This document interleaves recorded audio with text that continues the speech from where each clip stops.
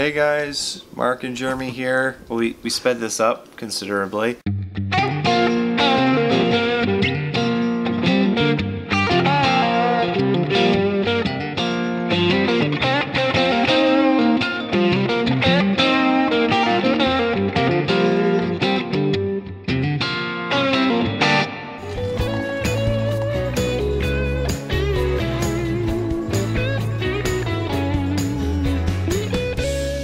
We got to watch Jason Goes to Hell. Note that it's not called Friday the 13th due to legal issues, but this is actually a pretty kick-ass DVD case. It is a dope cover. Like, look at that. Like, Jason's face is getting sucked in by like demons and shit.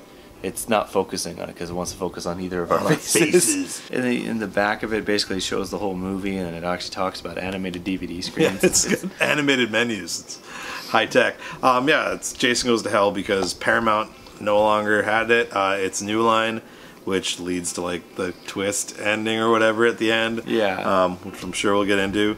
I love this movie. This is kind of what I grew up on. Like, cause I think that if it's not the first Jason movie I saw, it was early on. Like, I think I might have seen the first one, and then my neighbors were like, "Oh, dude, like this one just came out." This movie's 25 years old this year, which is crazy to me. It's what I always thought Jason movies were. I mean, it doesn't really have a lot of Jason in it, so I guess we'll talk about some plot. Like, this movie starts randomly with Jason no longer a baby. Yeah, he's no longer a kid, like at the end of chasing this naked lady. And then he gets blown to like RoboCop times infinity. Yeah, like FBI agents with pistols, like, shotguns. Yeah, first guy's like pop. She does like the flip over, and the guys stand up. They got pistols, and like the next guy shows up. He's got like a fucking bazooka, and a bunch of dudes like rappel down from the trees. There's one guy who's got an MG. He's like, great. It just blow this motherfucker. And then they literally blow him up, and like his head spins and hits the ground. Then his heart's there, and the heart's like the big focal point. And then they bring it, and we get to see Kane Hodder as a security guard, the guy who plays Jason in the beginning and end of this movie. And then it turns, and I guess in some mirror shots, and then the coroner seems to get hungry, and he just wants to eat Jason's heart. Sweat, and he's and that's basically what the movie is. It's a weird amalgamation of Sam Raimi movies, Australian horror films, kind of like what Peter Jackson's earlier horror movies were. Kind of a really mixed mash, messy version of those. I kind of think that's kind of indicative. Like, Adam Marcus is the director. I'm not going to claim he's a good director, but he's definitely shows like kind of what directors of horror movies kind of turned into, whereas they're just referencing other horror movies. Oh, for sure. There's so many references, not just in terms of material, but like they reference. There's a Landis reference. Like somebody's called Landis. They talk about the Myers house. Like, I mean, John Cunningham did that in like the early Friday the 13th as well. Oh yeah, you're right. Like, there was a little bit of that, but we get a direct reference to the Evil Dead, where they find the Necronomicon, the end, the ending, the tag on. Like, it's got a lot of that, and even just some of the shots are very homage-esque to there's a lot of contemporary shots, filmmakers, like low-hanging shots, really close-up shots, a lot of quick zoom-ins. That conversation that slowly gets closer and closer. And there's this really random kind of homage to John Woo at one point. It's like this slow-motion gunfight. Yeah, which is just what is this doing here? It's a funny movie. Like, some of the gore is fantastic. Like that random chick who gets ripped in half. Yeah, I mean, this movie, that's what I mean by when I say this has got the Jason that I love. Like, this movie is loaded with nudity, and it's like the least sexist with the nudity, because there's also like a fair amount of dude nudity in this. Yeah, the cop is just randomly naked, like full naked, like getting shaved. shaved. There's like nudity on the guys. Yeah, the guy is all naked the sex before. Scenes. Yeah, like they basically dives into the tent naked before, but it's like the deaths, like that.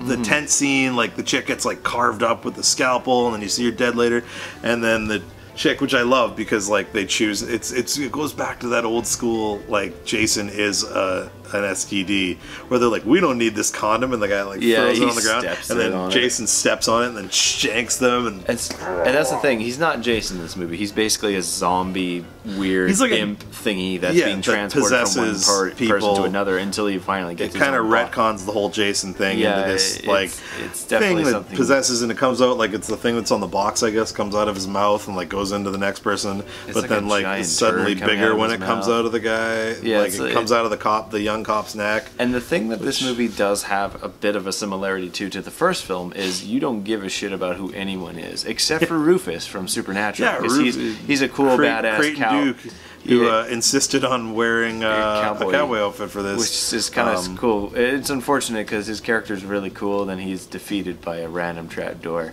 Yeah, basically. So stupid. That's the problem too. Is like these kills are kind of interesting, but there's a lot of characters that are in this that you just don't give a shit about. There's the guy who's trying. It ties with Jason X for the most kills in the movie at 23. Yeah, there's a lot of movies. There's a lot of depth, and there's a lot of funny ones too. But the problem is, like, all these characters are either really weird caricatures or they're terrible characters.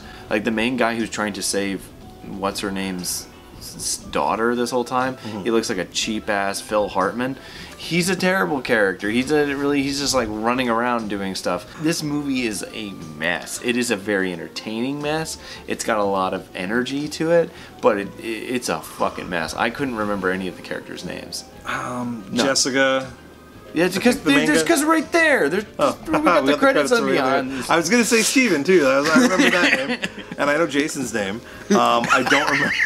And Creighton Duke, I remember. This film is definitely trying a unique idea, but the problem is by taking Voorhees, like Kane Hodder, out of Jason, we got these other people doing it, and then even when Kane Hodder is Voorhees, he's literally doing the Terminator Salvation mode of killing people by throwing Phil Hartman around for like a good 2 minutes. That's the main thing. This movie really could have used more Jason. For updated technology, for updated visuals, and some really cheesy ass fucking like visual effects, not practical. Practical effects are really good. Canby does it. Canby's fucking rad. They're really good. But this, it's got so many, like, all the death. He squeezes the head, and right after the shootout, he elbows the chick in the face, and her like face folds into itself. Yeah, that was really cool. While he's deep frying her husband. But again, this movie's just a mess. The music. I was waiting for awful. The music. It's terrible. Great.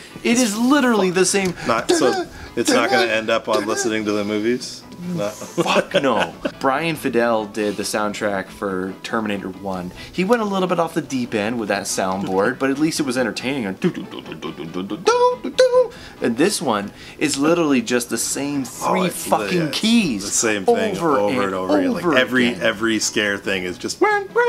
And then, especially at the beginning too, when there's like this low ambient music, when the guy's doing the coroner stuff, and then it cuts to the credits, or like the opening titles, and it's the same sound.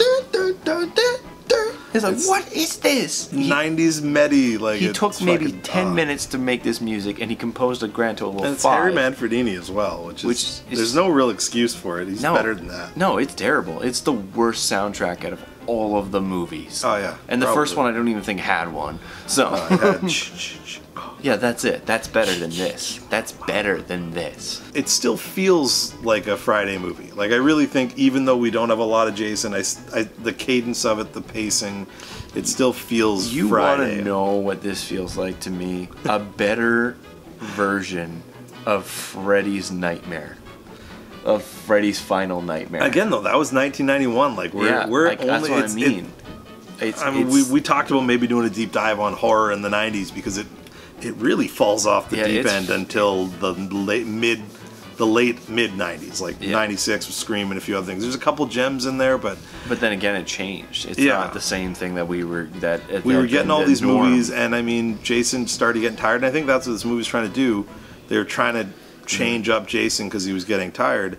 Well, but then psychological, kind of horror stuff like that, like dramas, everyday action heroes, that became the norm, and so this kind of fell apart. And this movie didn't do great. It didn't do well in the box office.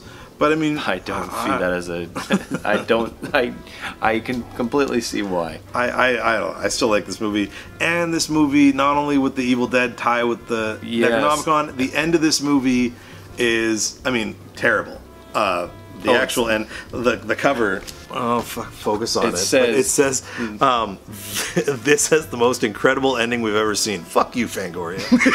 The last 10 seconds. Yeah, that's the only. Freddy Krueger's hand pops out of the sand and grabs Jason the mask, which, by the way, Kane Hodder plays Freddy's hand, which He did? which makes him like the only guy to wear He's the like- glove other and than Freddy. and the mask. Like yeah, so like it's there, which is a very Oh, cool that's thing. kind of interesting. But and what's funny enough is that was their idea. That was kind of like their build up to Freddy versus Jason. this but it was wouldn't supposed to happen like for this is another, 9 years. It was Wow. 9 years that it took. and they had to go through the mastery of Jason X first. It's got that tag. It's got the Necronomicon tag, which like basically leads to the Ash versus Evil Freddy versus Dead Jason comics. comic, which is a rad comic. If you haven't read it, check it out. It's awesome. It's got a great mythos around it. It's got good kills. It's got this. Yes, there's obvious fucking flaws to this garbage heap, but for me, I like 4, I like 6, I like 1, I kind of like 3, and I like Jason Goes to Hell. Jason Goes to Hell for me is one of the better ones. It's better. I mean, 5 is. Oh, I fucking hate 5. It's better than 7. It's better than 8. You disagree with that because you're fucking wrong. Okay. All right. So in our ratings, what would you give this movie out of my 7? I mean, I'm still probably going with a 3. Like, I realized I probably should have give 8 a 1. I thought about it later, and 8. What did we give 8? You gave it a 3. I gave it a 2. Right, yeah. I should have given it a 1. I could watch Jason Takes Manhattan over this. Admittedly, I'd have to skip a little bit, like the first 20 minutes of that movie. But I like that one better because that was the best Jason experience for me besides 6. 4 was good, but I just die. yeah, I don't know. I just think that Corey Feldman. I think Kane Hodder just had the best. Kane Hodder had his murder boner on. He doesn't have it in this movie. We talked about it. Yeah, he doesn't. He's got it in X. They think Black Panther did this first. It was Jason X. Oh, we're gonna piss off so many people. So you're gonna give it a 3? Giving it a 3 out of 7. I'm gonna give it a 2. I'm surprised you got that high. But we're back on track where I rate Yeah. these movies higher than you do. Yeah. So that means we are now 3 away from Freddy vs. Jason, Jason X, the grand opus masterpiece, and then the Jason remake with Jared Padalecki, and then Jason versus Freddy. Freddy versus Jason. We get Freddy. Finally, we're almost there. We'll try to keep a smaller gap from from happening. But again. I can definitely say when we do Freddy versus Jason, it's gonna be a long one. Yeah, we got some fun stuff. We got a few. We got some good things up our sleeve for that one. So, anyways, guys, hope you enjoyed this review. Thank you for watching, and we'll see you in the next one.